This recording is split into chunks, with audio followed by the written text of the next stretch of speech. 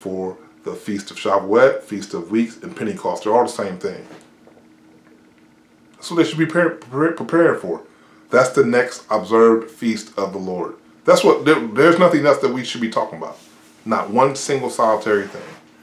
Don't care about who's in government, who the president is, what's going on in sports, or this is what's next as far as the body of Jesus Christ.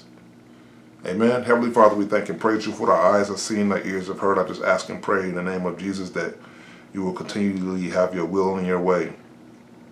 We know, Father God, there is one Lord, one faith, and one baptism.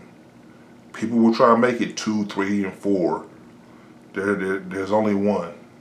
And the Bible makes it clear who you was and who you is and who you are when you come back. The only way people try to deviate from what you said is, like the Bible says, for filthy lucre, and because they're trying to do their own thing.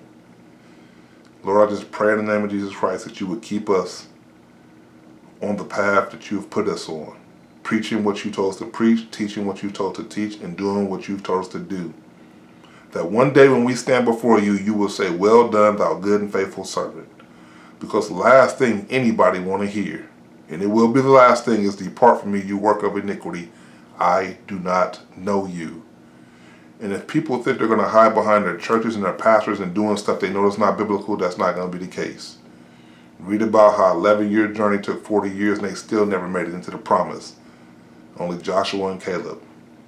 The word is a foreshadow in itself of what's to come.